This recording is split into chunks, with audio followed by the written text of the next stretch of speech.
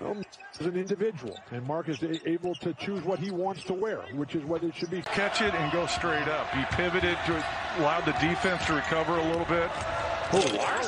This is a team that's playing its first game in 10 days and just its second game in 3 weeks.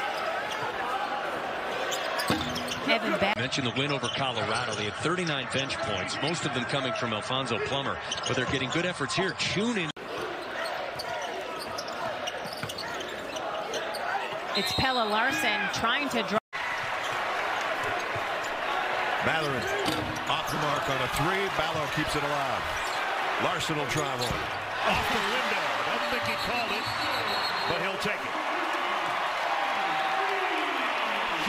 Huge shot right there, Brad. That might be the dagger in this one with 6 minutes to go. On the opening tip, nothing since in terms of field goals for the Caps. Larsson will put an end to all that. And a free throw to follow.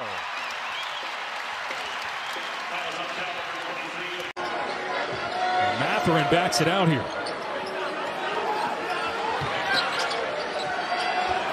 Larsson off the shot fake, a three. You bets! What a night for Pelle Larsson. As he winds up with Arizona, Kerr looking for some teammates. Larsson for three. You bet. Promising player, but he has not been the productive force that he was. Throw it down. De Silva. Larsson, here comes Utah. They got numbers. Timmy Allen, the reverse. Batty, triple, no.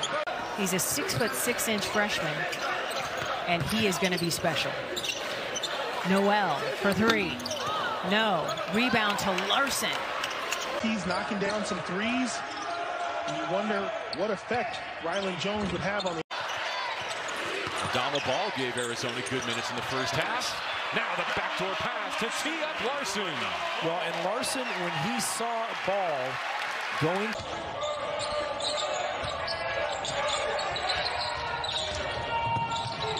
Larsson again puts figure on. Really allowed to do that anymore.